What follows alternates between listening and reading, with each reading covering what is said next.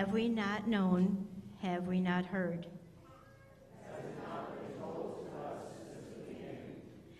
Those who wait for the Lord shall renew their strength. They shall mount up with wings like eagles. They shall run and not be weary. They shall walk and not faint. We'll have our opening hymn, Heart of Worship.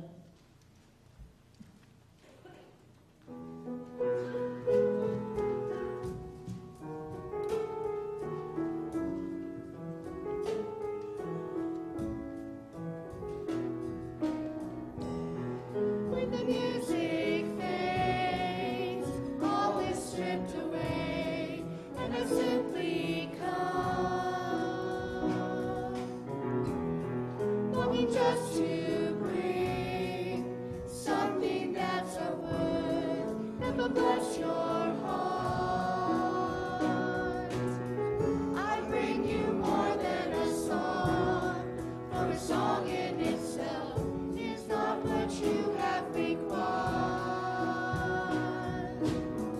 You search much deeper within, through the way things appear. You're looking into my heart. I'm coming back to the heart of worship, and it's all about you. It's all about you, Jesus. I'm sorry, Lord, for the thing I've made it, and it's all about you. It's all about you, Jesus.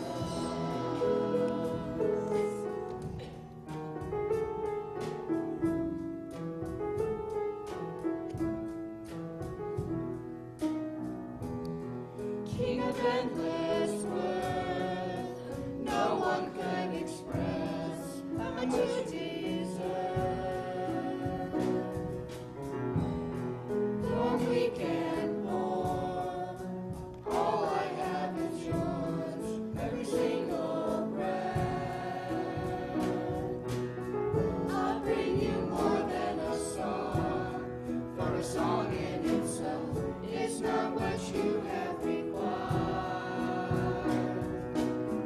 You search much deeper within, through the way things appear. You're looking into my heart. I'm coming back to the heart of worship, and it's all about you. It's all about you, Jesus. I'm sorry, Lord, for the thing I've made it. It's all about you. It's all about you, Jesus. I'm coming back to the heart of worship, and it's all about you. It's all about you, Jesus. I'm sorry, Lord, for the thing I've made it. It's all about you. It's all about you, Jesus.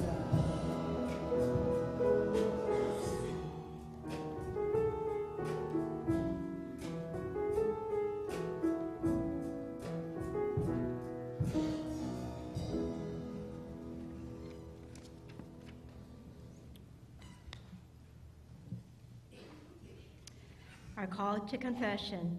We fool ourselves if we think that our ways are hidden from God. Therefore, let us confess our sin, trusting in the mercy of God our Maker. God, you are everlasting, the creator of all that is. Your understanding is beyond measure. We confess to you that we have sinned against you and our neighbors. Is your compassion, forgive us, for we place our hope in your steadfast love. Amen. Our declaration of forgiveness. Praise the Lord, our God heals the brokenhearted and binds up our wounds. God take pleasure in those who place their trust in God's grace. In Jesus Christ, we are forgiven.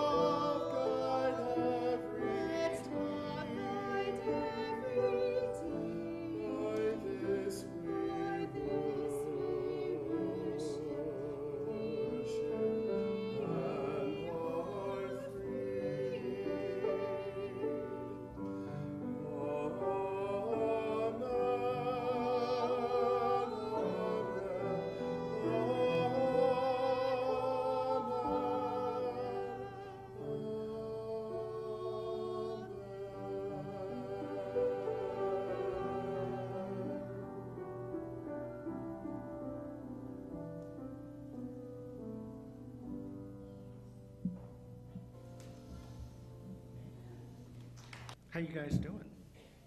Good? Having a good day? If you had something really, really, really important to say to somebody else, how could you tell them it was really, really important? Is there maybe a different way you would speak? You could stand up. Very good, Rosie.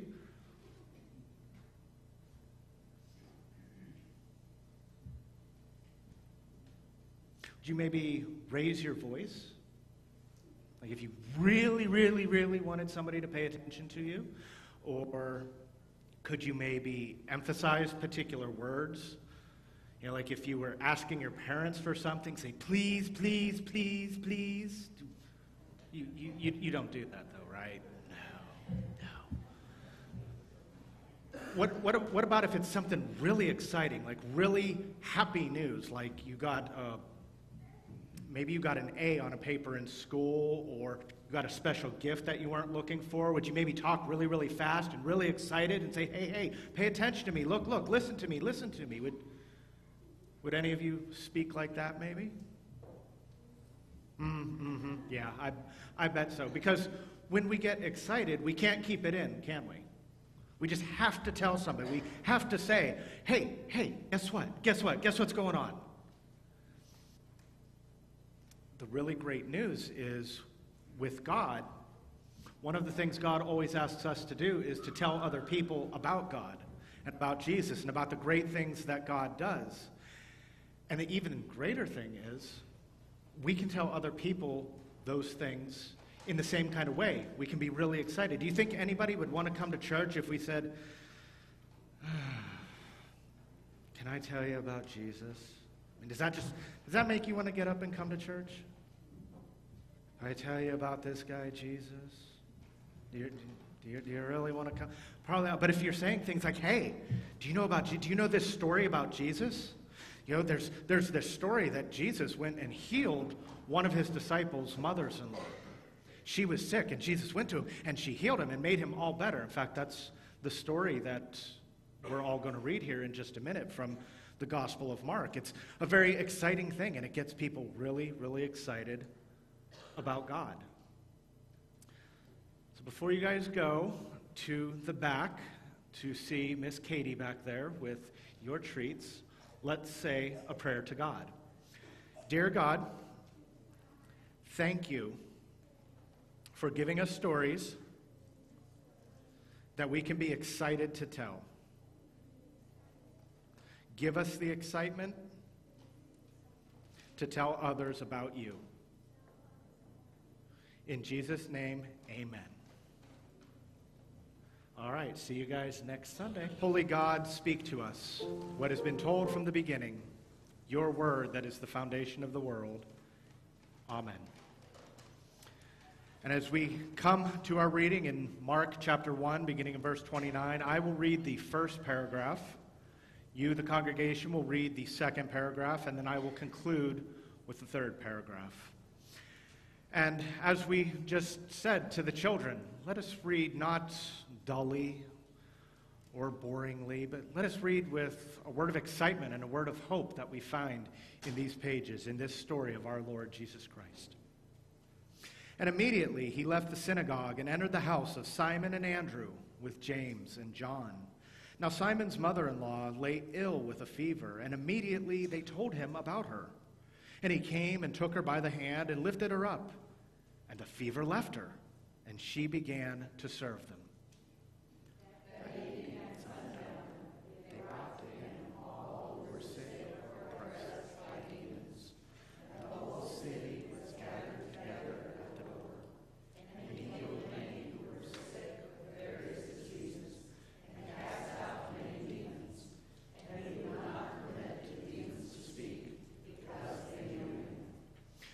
And rising very early in the morning, while it was still dark, he departed and went out to a desolate place, and there he prayed. And Simon and those who were with him searched for him, and they found him and said to him, "Everyone's looking for you." And he said to them, "Let us go on to the next towns, that I may preach there also, for that is why I came out." And he went throughout all Galilee, preaching in their synagogues and casting out demons. And now we turn to page 957, to Paul's first letter to the church at Corinth, to chapter 9, beginning in verse 16. Listen again for God's word. "For if I preach the gospel, that gives me no ground for boasting, for necessity is laid upon me. Woe to me if I do not preach the gospel. For if I do this of my own will, I have a reward. But not of my own will, I am still entrusted with a stewardship. What then is my reward? That in my preaching I may present the gospel free of charge, so as not to make full use of my right in the gospel. For though I am free from all, I have made myself a servant to all, that I might win more of them. To the Jews I became as a Jew in order to win Jews. To those under the law I became as one under the law, though not being myself under the law, that I might win those under the law. To those outside the law I became as one outside the law, not being outside the law of God, but under the law of Christ, that I might win those outside the law. To the weak I became weak, that I might win the weak. I have become all things to all people, that by all means I might save some. I do it all for the sake of the gospel, that I may share with them in its blessings." This is the word of God. We've almost completely come through this season of Epiphany. We recall the revelation of Christ to the world, that Christ was revealed to the world. That is why we've left up our nativity scene, not taken it down the Sunday after Epiphany. Through the texts we've read, the worship we've shared, the encounters we've had these past weeks, we've seen that Christ is revealed not in secret or to a certain special people, but to everyone, in the midst of everybody, in community. And likewise, we respond in the midst of community as we come together as the church in and for this world. And through this, we see Christ in one another, in the things that we do and the things that we say, and doing and being, we are Christ. This is an important point. Because even though there are different stories and different encounters, it is the same revelation, because it is the same Jesus that is revealed in all of it. Today, in Paul's letter to the Corinthians, we hear of two competing demands, and through them, we also see that Christ is revealed in us, in our actions, what we as the church do. So the things that we do, the things that we say, they really matter. We see the question of what to do and how to do it. Now, this discussion grows out of one that Paul began at the beginning of chapter 8 of 1 Corinthians, where these people in Corinth said that we understand the food that is sacrificed to idols is really sacrificed to nothing because they don't exist. So can we eat this food if we buy it in the market? In that discussion, as well as this one, Paul notes it is possible, even quite easy, to get our theology right, but to get our practice, our ministry, our witness to the world totally wrong. So first, to the what to do, found in verses 16 through 18.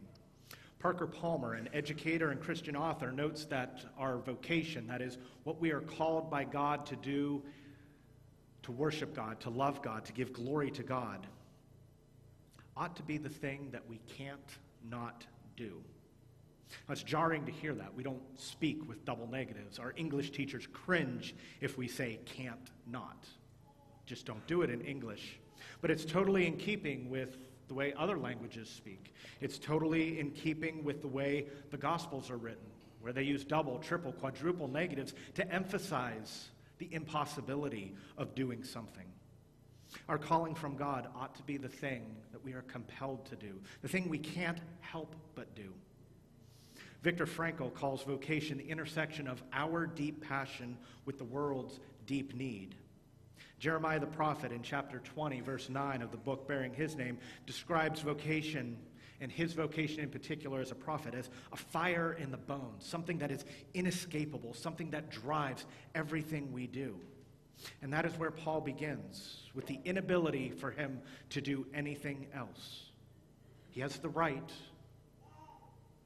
but he's unable to do anything else. What is your great passion? Where does that meet the world's great need? What is it that you can't not do? And how, in your doing of it, do you serve God in it? Paul speaks of obligation not in the sense like he signed a contract or entered into an agreement or made a personal choice, because we know those can always be reversed. We can always back out of those. No, he describes that with God there really is no choice, only call and response, only our taking on a role of a servant or a slave that is entrusted with a responsibility. Now today, in a few moments, we will ordain and install leaders in our congregation into service. In the same way, we understand them to be commissioned, that God has called them to the voice of this church, not to be our representatives, not to be the ones that do what we think we ought to do, but that they should listen for the voice of God and do and be the people God has called them to be for this church. Now, some of us that will not be up here in a few moments might be thinking, better them than me.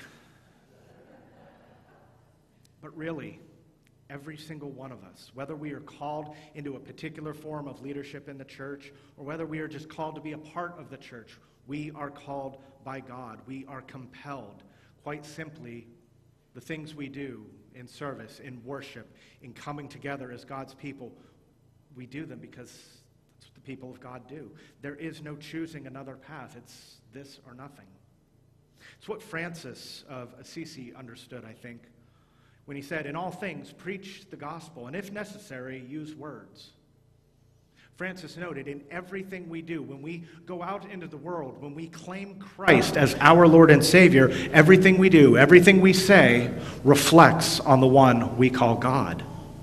So in all that we do, we are proclaiming the gospel. We are preaching the gospel. But what gospel are we proclaiming? Are we doing it in word and deed? Are we doing it far and wide? Are we doing it now and always? Are we doing it following the lead and example of Jesus?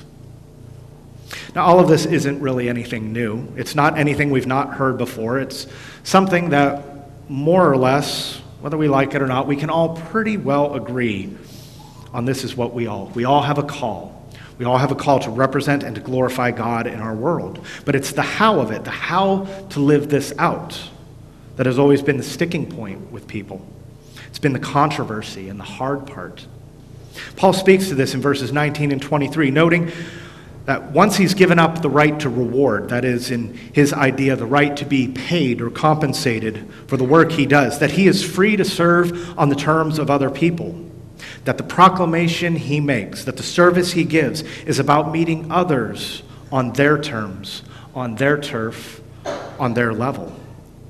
In this way, being all things to all people is not about being somebody that we're not. It's not about adopting a fake personality. It's about speaking to others in a way that they understand, about meeting them where they are rather than expecting them to come and be the way we think they ought to be, that they need to think the way we think, that they need to act the way we act. It's about identifying with other people on a deep level where we speak with others rather than speaking to them, or even worse, speaking down to them. The church historically and even now is pretty good at speaking to people and even speaking down to people, but that is not our call. The idea is Paul's inability to do anything else is that he values relationships with people over and above his own rights and freedoms. It's about not being a stumbling block to the gospel, about giving people a reason to say, no, not for me.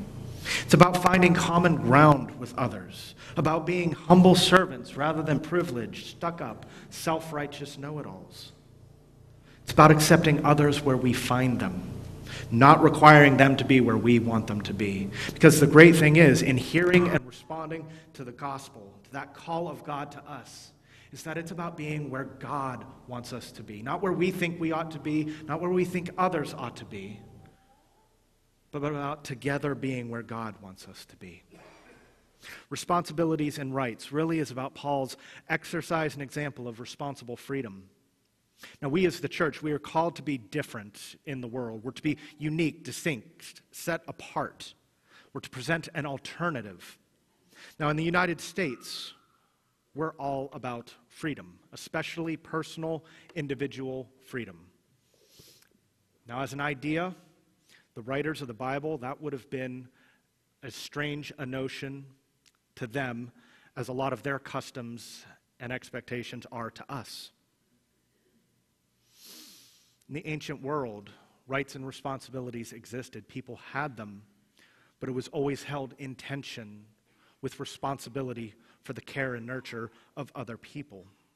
So what could stand out more? What could speak to what is different and unique about the church, about those of us that claim Jesus Christ as Lord and Savior, than the recognition that we have rights and freedoms, but the refusal to make an idol of them? Because when we make them the chief thing in life, when we emphasize them above everything else, we put them in the place that only God ought to occupy.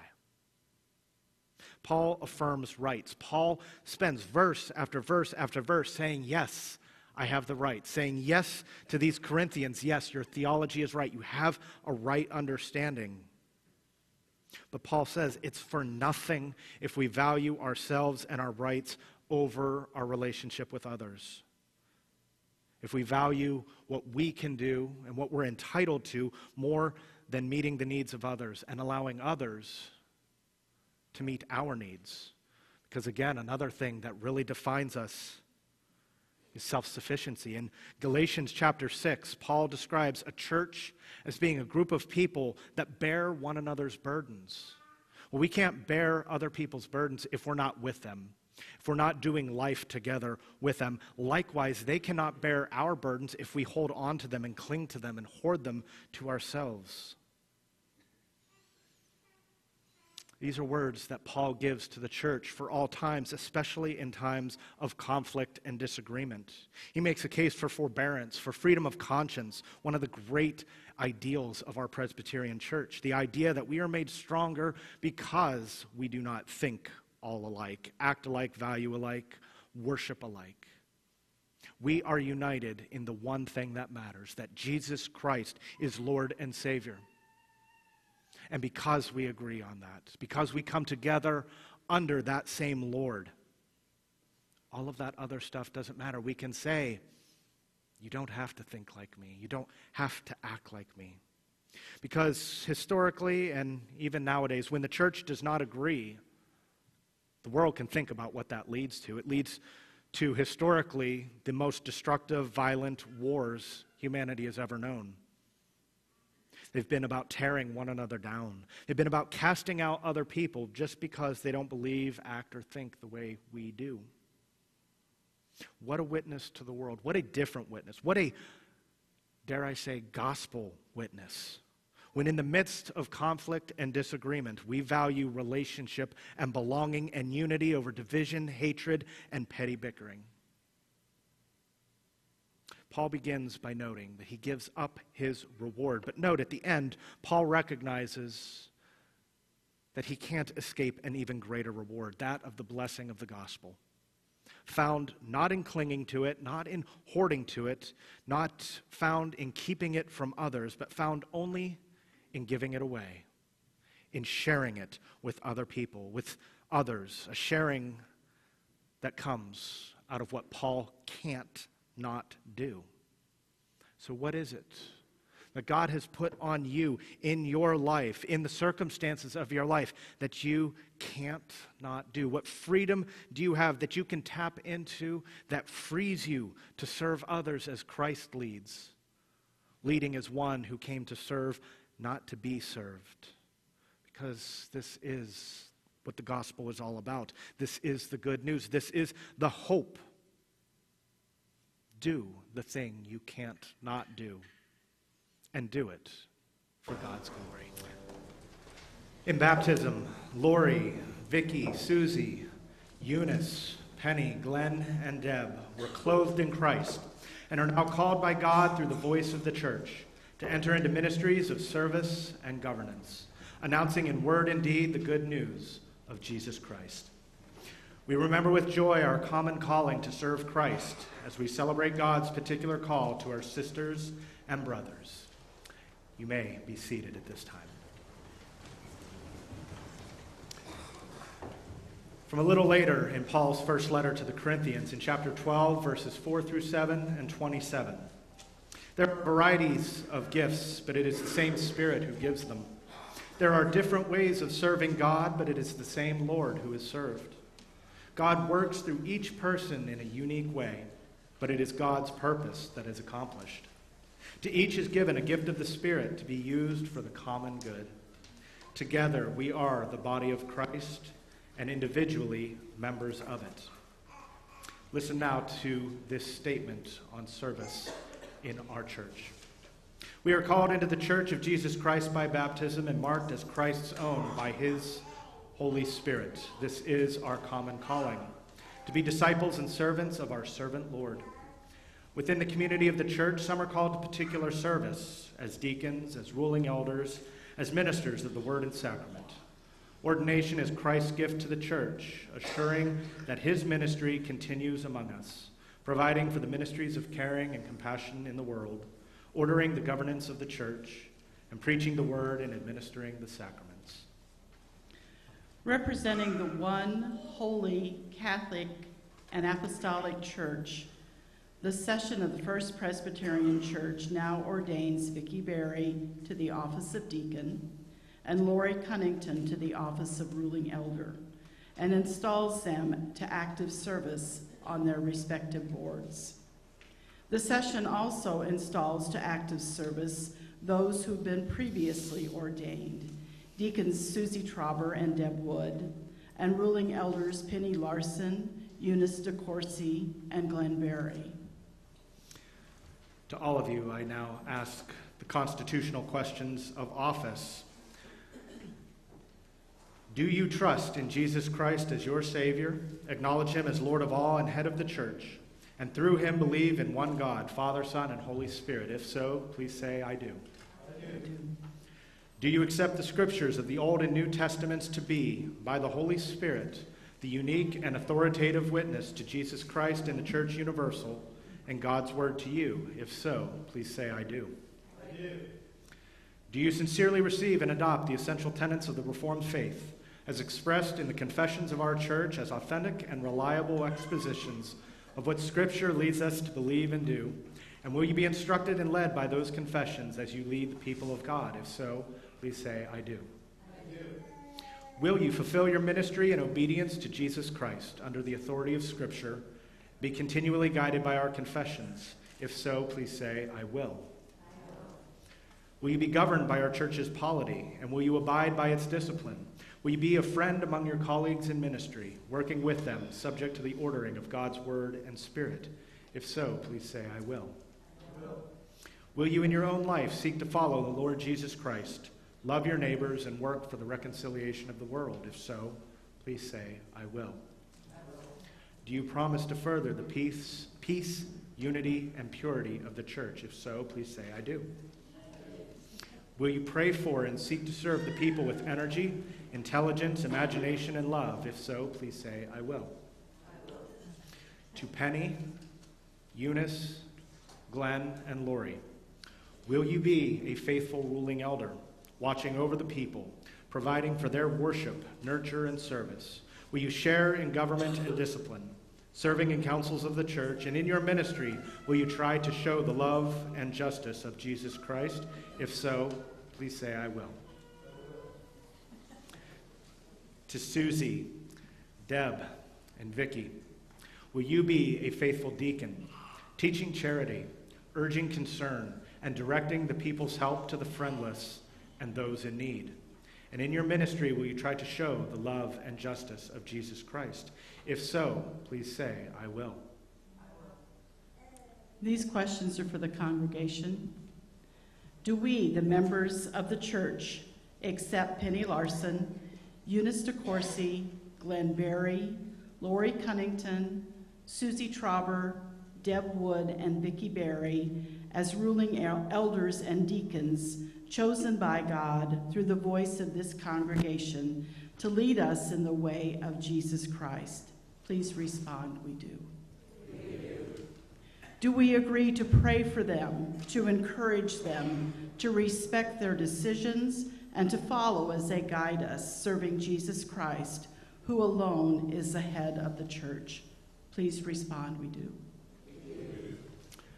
This time, Vicki, I will ask you to take a seat, and Lori, if you are able to kneel beside Vicki. Those of you that are to be installed but are previously ordained, I ask you to form a circle around Lori and Vicki. And any that are here and are willing, that are current or former ruling elders or deacons, you are invited to come forward as we pray over this new class and ordain and install them.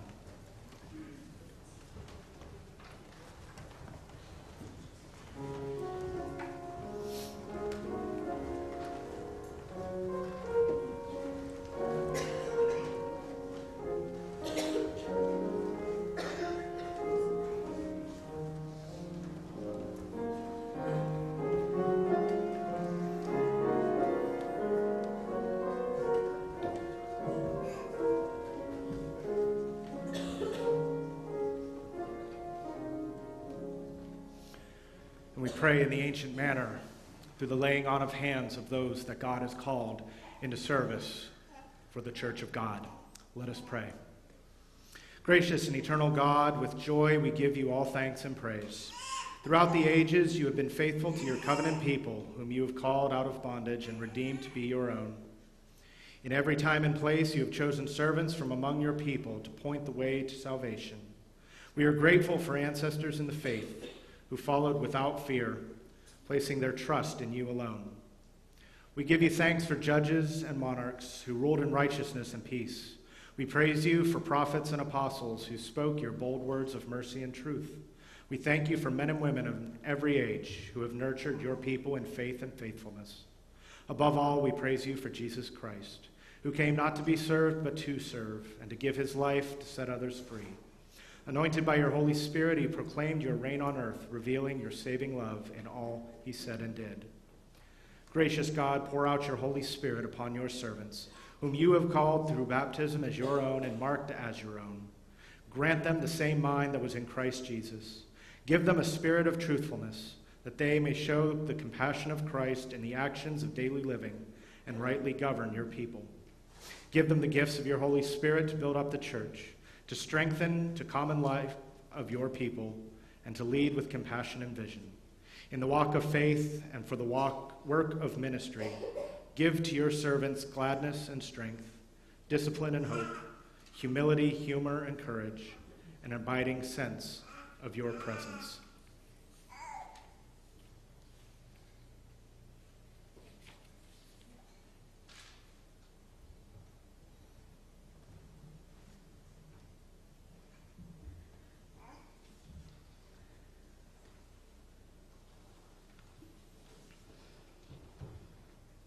Gracious God, pour out your spirit of power and truth upon the whole church, that we may be for you a holy people, baptized to serve you in the world.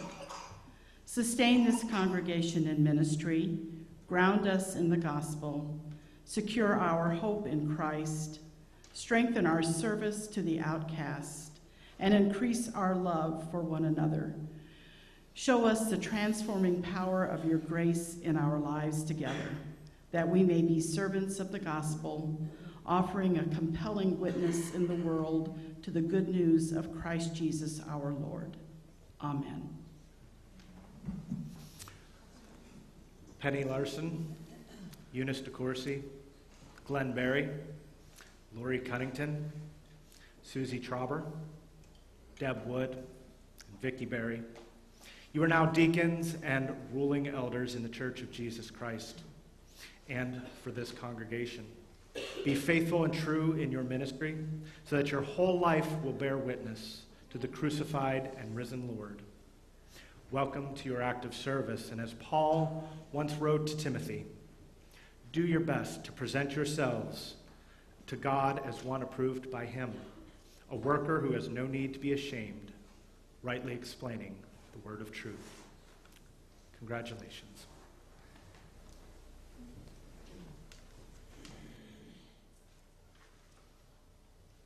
Some Sundays we have not much to pray for, but some Sundays we have much to pray for. With all of these things on our minds and in our hearts, let us pray to God. God of the universe, you sit above the circle of the earth, and so we pray for the oceans and mountains, inland water and the air we breathe. Save and protect them, we pray. Since the beginning of our faith, we have looked to you to gather the outcasts, heal the brokenhearted, and bind up their wounds. So we pray for the poor of the world, the sick and the lonely. God, you who built up Jerusalem, to you we pray for our country and for all countries of the world and for all our leaders, local, national, and global. May we come to see that your delight is in peace, not in war, that your strength is in mercy, not in might,